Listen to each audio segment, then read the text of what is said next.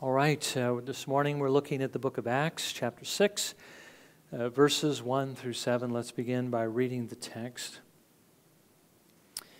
Now at this time, while the disciples were increasing in number, a complaint arose on the part of the Hellenistic Jews against the native Hebrews, because their widows were being overlooked in the daily serving of food. So the 12 summoned the congregation of the disciples and said, "It is not desirable for us to neglect the word of God in order to serve tables. Therefore, brethren, select from among you 7 men of good reputation, full of the Spirit and of wisdom, whom we may put in charge of this task. But we will devote ourselves to prayer and to the ministry of the word." The statement found approval with the whole congregation, and they chose Stephen, a man full of faith and of the Holy Spirit, and Philip, Prochorus, Nicanor, Timon, Parmenas, and Nicholas, a proselyte from Antioch. And these they brought before the apostles, and after praying, they laid their hands on them. Well, may the Lord bless His word to our hearing this morning, and may He give you the grace to hear. May He give me the grace and strength to be able to preach it. Presbytery can take a little bit out of you, but thankfully it was brief because of the situation of the COVID situation. Well, first, by way of review, last week, remember we saw how Satan was increasing his persecution against the church as the Lord was strengthening His work through the church. When God rises up and pushes His kingdom forward, which is what He was doing among His old covenant people. Gospel was advancing and bearing fruit, and multitudes of men and women were being saved. The devil inevitably rises up also to try to stop it. We saw how Satan moved his key players, the leaders of Israel, against it, hoping to bring a swift end to this movement once and for all. Now, I hope we understand, that in the kingdom of heaven there is spiritual warfare, that these spiritual forces working in the background is what makes our work to be so difficult. The devil, in particular, who is working through the people of this world and working through this world system, and who is also trying to entice our flesh, these things are all fighting against us. And really, the main obstacle that is in our way most of the time, in doing what the Lord calls us to do, is simply ourselves. Our reluctance to want to do these things, the flesh, the corruption within us. Well, Satan, of course, makes use of that as well. That's what makes our work so difficult. But we also need to understand that when Satan moves to stop God's work, God also moves to advance His work. I mean, the Lord only allows this resistance of the evil one so that in the end, He might be glorified when He actually overcomes it in the lives of His people. So we saw this, that the apostles were arrested and they were put in jail. The empire strikes back, so to speak. But then the Lord releases them and sends them back into the work. Well, then they were again arrested, and on that occasion, the Lord again responded by giving Peter boldness to preach the gospel. Again, and even to indict the leaders of Israel with the murder of his son, such boldness. But he also used Gamaliel's counsel to back these leaders off and to leave the door open for the work to continue. But again, we see this back and forth struggle. And we see Satan trying to find a foothold somewhere to stop the Lord advancing His kingdom. And so now we see as God's kingdom continues to grow and prosper, Satan now begins another tact. He begins to plant the seeds of division among the disciples themselves. Now, up to this point, there hadn't been any issues among them. They had been of one mind and one heart, which means they all had the same purpose. They all saw things the same way, which is a wonderful thing. And they also had the same heart towards the Lord and His kingdom as well as one another. And even that sin of Ananias and Sapphira that ended in their deaths had only helped to cement the unity that they were enjoying. But now there was a problem. The Hellenistic Jews began complaining, and from what we read in this text, apparently their complaint was a just one, that their widows were being overlooked in the daily serving of food. Widows who perhaps were widows indeed who had no help. They weren't getting fed. Now the work had become too large for the apostles to oversee personally, and things were beginning to slip through the cracks. But to sacrifice the ministry of the word, obviously, to manage this would have been too costly. And so they founded a new office of mercy to take care of the need, that of deacon. And that's what we want to think about this morning. The establishing of the diaconate to promote the Great Commission. We need to remember, ultimately, all these things are being done for the glory of God and the advancement of His kingdom, even the caring for these widows. So I want us to look at three things. First of all, the problem that existed, the complaint among the disciples. Secondly, the solution, which was the establishing of this office of deacon. And then finally, the result, God's kingdom continued to grow. And of course, when we do the Lord's work, the Lord's way, that's going to be the result, if the Lord is pleased to grant the blessing. So first of all, let's consider the problem in verse 1. Luke writes, "Now at this time, while the disciples were increasing in number, a complaint arose on the part of the Hellenistic Jews against the native Hebrews, because their widows were being overlooked in the daily serving of food." Now, in this one verse, we see something good and we see something bad. The good was the disciples were increasing. In spite of the persecution that was being brought against them, perhaps even because of the persecution. Remember how it's been said in church history, the blood of the martyrs is basically the seed of the church. When people are persecuted for the truth, it causes the church to grow. Well, we see that because of this persecution, the church was continuing to grow. The Lord was working through them to gather the lost sheep of the house of Israel in Jerusalem. He was being glorified. And you can imagine what an encouragement this must have been for the early church. Because really, I don't think there is any greater blessing than being used by the Lord to bring honor to His name, especially in bringing His lost sheep home into the fold. You know, the Lord says it's more blessed to give than to receive. And I think we understand that. When we give, we sense that joy, that pleasure that the Lord gives to us. But I don't think there is any greater joy than sharing the gospel with other people. And I think that's when you sense the Spirit's pleasure, which gives pleasure to you more than anything else that you can do for the kingdom of heaven. So the early church was seeing this, and they were experiencing this, and it was wonderful. That was the good. The bad was discord was developing in the ranks. As the congregation grows, so does the potential for division. More people means obviously more differences of opinion. And we know the devil knows that as well, and we know the devil will exploit that, and we know that's exactly what he began to do here. Now, our love and our unity with one another in the church as the body of Christ is what Jesus tells us is His most powerful testimony to the world, that we are His people. When we confess Him before others and we show the reality of that confession by our love. And that's why He tells us that we should work very hard at preserving it.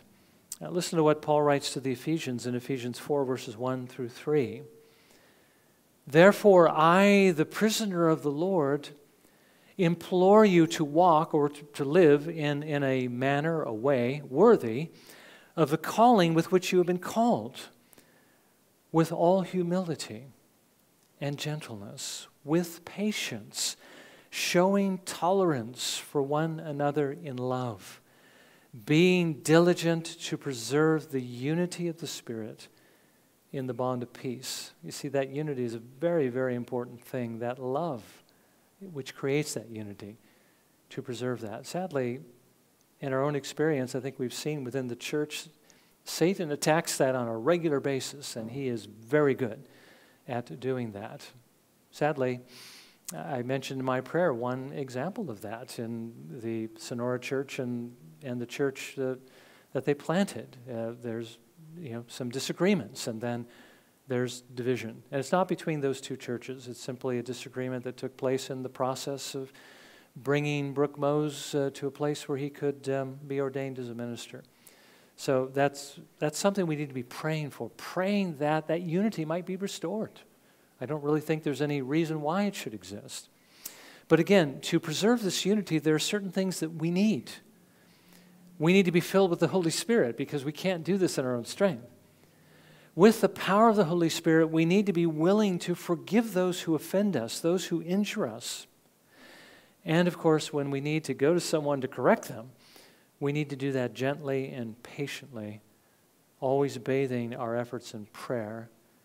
And I think if we do this, I should also add in humility, because if we don't do it in that way, we usually end up creating division. We make the breach worse than it was before. So we need these things. We need the Spirit. We need His wisdom. We need His grace. We need His humility. Now, the particular division that they were faced with was this. The Hellenistic widows were going hungry. Now, the Hellenistic Jews, I think you understand from the word Hellenism, were basically Greek-speaking Jews. These were the ones who basically had come from outside of Palestine. Remember when Alexander the Great conquered the world, he brought one common language, and that common language was Greek. And that meant that everybody throughout his empire could basically communicate with one another. Well, that language continued even after the Greek Empire fell and the Roman Empire with its Latin emerged. And so these were, again, those from outside of Palestine and parts of the Roman Empire who had likely been converted at Pentecost. The native Hebrews were those Jews who lived in Palestine and who spoke Hebrew. Now, the native Jews appear to have been the ones who were in charge of this ministry. Somehow, they had overlooked these Hellenistic widows. Louw-Nida's lexicon translates this verse in this way. When help was being given out each day, their widows got nothing. That's another way of putting it, which I think it brings it to, makes it clear. It's more pointed. They weren't just, being overlooked. Of course, they got nothing. So they were going hungry. Now, we're not actually told why this was happening. It might have simply been an oversight. With thousands of Jews having been converted to Christianity in Jerusalem, 3,000, 5,000, more and more being added, we have to assume that these people were not all together in one gigantic congregation. They probably had several congregations meeting throughout Jerusalem, and the apostles may not have known, or perhaps those who were distributing the money that was being brought to the apostles may not have been aware of what was going on in all of them. And it's also possible the native Jews could have been biased against these Hellenistic Jews. We know that Satan loves to exploit our differences. But for whatever reason, here was a problem, and it was a legitimate problem. James tells us in James 1, verse 27, pure and undefiled religion in the sight of our God and Father is this, to visit orphans and widows in their distress, and to keep oneself unstained by the world. By the way, this is something we ought to be thinking about too, obviously, is helping orphans, providing for widows, and keeping ourselves unstained by the world. That is pure and undefiled religion. But I think you see the importance of taking care of widows. And so the apostles needed to deal with it. Now the problem was, if they were to try to meet this need themselves, something more important would have to be set aside, either in part or in whole, and that would be the Great Commission, the proclamation of the gospel, the ministry of the Word. And that's the one thing that could not be put aside. So I want us to see here the importance of priorities, because we can get our priorities jumbled up as well, putting everything else ahead of what is most important, the Word of God and prayer. We've got to put Him first. So with this problem in mind, secondly, we see the Lord's solution to the problem, which was the establishing of a new office in the church, that of deacon. Now, I mentioned earlier that for any of us, really any of us, unless we happen to be extremely gifted and very energetic to do anything well, we need to focus all of our energies on just doing one thing. And that would be, the thing that perhaps we're called to do above all other things. Otherwise, if we get too spread out, the things that we do will tend to be not done too terribly well.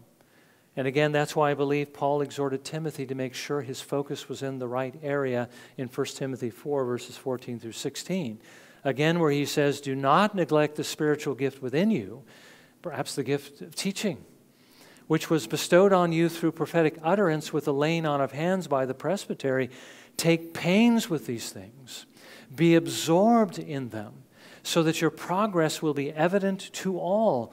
Pay close attention to yourself and to your teaching. Persevere in these things, for as you do this, you will ensure salvation both for yourself and for those who hear. Does it sound to you like Paul was telling Timothy he needs to focus on the ministry of the Word? The apostles had their hands full. By the way, when he says the ministry of the Word, this is not just that they were teaching Bible studies every day and just continually ministering in-house.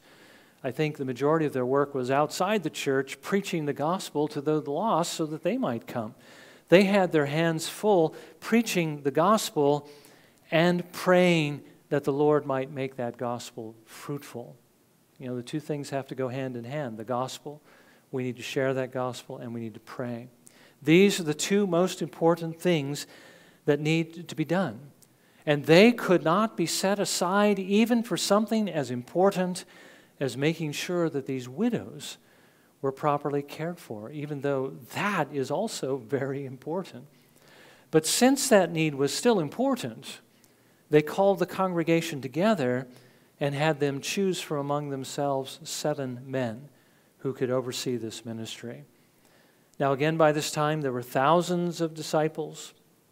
The apostles could not possibly have known all of these people personally, so they left the decision up to the congregation. Choose out from among yourselves 7 men, because they would have a much better idea of who was actually qualified.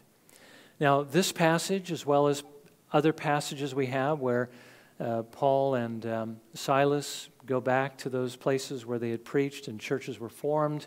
When they ordained men to any office within the church, they did it through basically an election, because the people within the church would know better who were gifted, and they would be the ones who would desire that gifting and who would call them. So that's what we essentially believe is the pattern God gives to us in the church. Officers are elected by the congregation. The congregation recognizes the gifts. They desire the gifts. They call those men to exercise these gifts for their spiritual well-being. But in order for them, of course, to actually get into the office, they had to meet certain qualifications, as do all church officers. We see the qualifications listed out for us in 1 Timothy, I believe, and also in Titus. In this case, there was also a preliminary set of qualifications. Listen to what they tell them, what they tell the people. Verse 3. Therefore, brethren, select from among you 7 men of good reputation, full of the Spirit and of wisdom, whom we may put in charge of this work. And by the way, why does God have qualifications for the leaders? Well, it's because He wants qualified men to do the work, but it's also because He wants an example to the others that they're going to be serving, that they'll have this example also to follow. So these qualifications are things that obviously the Lord wants to work within us as well. So first of all, they had to have a good reputation. They had to be men of integrity. You know, they didn't say one thing and do something else. That integrity had to be seen by other people. They had to be well spoken of in the community. Lives that were free from scandal, that would be a credit to this office, would bring honor to Christ, and would be an example to the people. They had to be full of the Spirit. They had to have His gifts, His graces necessary to do the work. One in particular, I would say, if you're going to do the work of a deacon, you have to have a compassionate and charitable heart. You know, you can't be Scrooge and essentially, fulfill that office very well. Okay? They secondly had to be filled with wisdom. They had to know how to carry out this work in a way that would make good use of the resources and that would take care of the needs and that would honor the Lord Jesus. And of course, they had to be men who would not be partial, that wouldn't show favoritism. so they wouldn't end up with the same thing that was already happening if that happened to be the cause. So as these men devoted themselves to the ministry of mercy, it would free up the apostles to pursue the more important work that Christ had called them to do. Notice in verse 4, you choose these men, but we will devote ourselves to prayer and to the ministry of the word. And again, let's take care of this need, but let's make sure that we don't overlook the most important things we need to do, which are the two main ways the kingdom of heaven is advanced. Not only in the world by bringing people to faith in Christ, but also in the church to disciple and to build up God's people. Now the congregation, led by the Holy Spirit, agreed with them, and we read in verses 5 and 6, the statement found approval with the whole congregation. And they chose Stephen, a man full of faith and of the Holy Spirit, and Philip, Prochorus, Nicanor, Timon, Parmenas, and Nicholas, a proselyte from Antioch.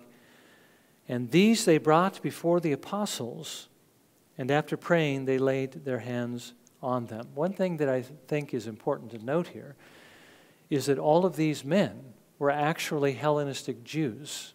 And we know that because they all had Greek names. If you're Hebrew speaking, you live in Palestine, you basically give your children Hebrew names. And if you live outside, apparently there were those who gave them, and these were probably, they could have even been, they were Hellenistic Jews. So they were Hellenistic Jews, and they were chosen because it was the Hellenistic widows that were being overlooked.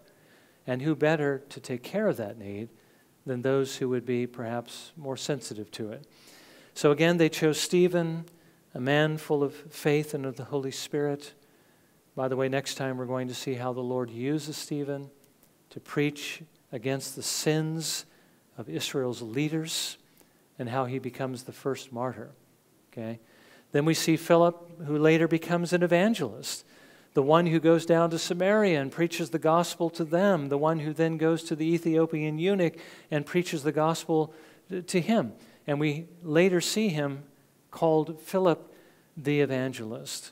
And that reminds us that just because somebody is chosen to serve as a deacon doesn't mean that he can't later be used by the Lord for something else. Whatever the person is gifted to do, that's what they ought to be doing.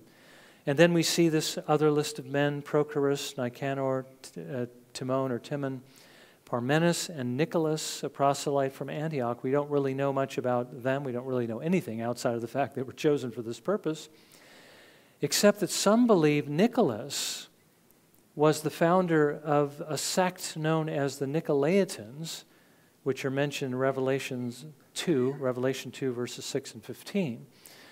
Something we know about from history, a group that believed that they should be, as a people, they should share everything in common, basically like the early church was doing, and certainly nothing wrong with that.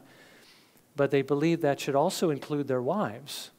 And that's something very wrong with that, something that Christ would never condone, something he condemns. Well, he did condemn it in Revelation chapter 2. Now, if this Nicholas was actually the one who did this, then there was a Judas among the 7, just like there was a Judas among the 12. But we don't know that for sure. Others believe that the Nicolaitans may have just taken their name from him and that he wasn't really involved. But they brought these men to the apostles, and whether they just accepted the fact that, the testimony of these men or whether they examined him, we don't know. We do know that we're not to lay hands on anyone too hastily, so they made sure these men were qualified. They then prayed for them, that God would give them grace and wisdom to discharge this office for his glory. And then they laid their hands on them, ordaining them to this office, conferring on them the authority to use it for the good of the church. And that's essentially what deacons are, servants of the church, who minister the gospel in a ministry of mercy and compassion to make sure the needs of God's people are cared for and to encourage them. And actually, once that is taken care of, if our resources are greater, it can also become a means of evangelizing by reaching people who are outside the church, though we have to be very careful with that today Because when somebody comes to the church and you help them, it isn't long before you have lots of people flocking to the church who may not necessarily qualify for help because of the lifestyle they've chosen. We know there's, again, many people who fall into that category. Well, the Lord gave them deacons, and we need to pray that if the Lord sees that we need them, that He would give them to give deacons to us as well, that He would give to us ruling elders, so that His work would move forward.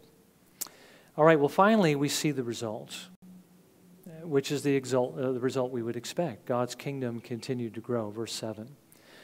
The word of God kept on spreading, and the number of the disciples continued to increase greatly in Jerusalem. And a great many of the priests were becoming obedient to the faith. Now, I think what this tells us is that when things are done God's way, when we put the gospel and prayer first, God blesses the work. His word continued to be proclaimed, the disciples continued to grow in number, and even many of the priests were being converted from Judaism to Christianity. And when you stop and think about it, that's especially interesting because the priests were those who probably had most to lose, didn't they? I mean, to be a priest was a great honor, being in the line of Aaron, but we need to realize, too, that that was their employment, that was their work. That's how they provided for themselves and for their families. And if the priests were to convert to Christianity, that would mean that they would lose all of these things. Those who sacrifice the most for the Lord Jesus Christ, when this, costs them something, those are the people who are most likely converted, because you're not going to make that sacrifice if you don't really love the Lord Jesus Christ. Well, they were willing to do this to honor God, and for this we have to believe the Lord undoubtedly honored them by taking care of their needs. So this passage reminds us that when we put the Lord's priorities first, which we will when we are filled with the Holy Spirit, when we put the gospel first, when we put sharing the gospel with others first, when we put His word and following His word first, and when we add to that prayer, the kingdom of heaven advances. So here is the recipe for seeing really the church grow, not only locally, but also in general, to see the kingdom of heaven expand. The church needs to put this priority, it needs to have this priority. I think I told you before, in the past when Don and I were a part of what we would call a mega church, probably had maybe 5,000 people, 5,000 people who believed themselves to be members of that church, that they had 2 morning services, and both services would be full. The auditorium would be packed. They had 1 evening service, and that 1 evening service did not pack out the building. So you had 2 full in the morning, but you couldn't even fill 1 in the evening. But when it came to the prayer meeting, you couldn't even fill the first 2 rows out of the theater being packed twice on a Sunday morning. Now, what that basically tells is that there weren't that many people there that were really committed to the work, even in a church that is that large. And that's what we should assume from the churches that we see. Just because there's large congregations filled with people doesn't mean that those people are putting their priorities where they should be. It doesn't mean the kingdom of heaven is going to be advancing. What usually happens is you have all these people who give money, and they say, well, that money's enough, that I'm doing my share, and then I'm just going to go and do my own thing. And then that church uses that money to advance the gospel. So those bigger churches do end up advancing the gospel, but not nearly as much as they could if everybody within the church was actually putting their priorities first. And that's what the Lord calls us to do. Actually, if we did that with a small number we'd have the same number as the big churches that do that. We'd probably have as much work going on in that regard as well. So we need to pray that God would help us to do that in whatever way that we can. That doesn't mean that we all go out on the streets and preach the gospel, but it does mean that we spend time in prayer with Him every day, get alone with Him and seek Him, or together in couples and so forth, and that we begin to build bridges and tell other people about the gospel. Well, let's pray that the Lord would give us the grace to do these things because, as I said before, we can't outgive God. If we put ourselves into this work, whatever it costs us, the Lord is going to give us back many, many more times, and particularly just that sense of joy and pleasure in the Holy Spirit that we are doing that which He wants us to do. God blesses us when we do that. Well, let's bow in a moment of prayer and let's pray that He would help us to do that.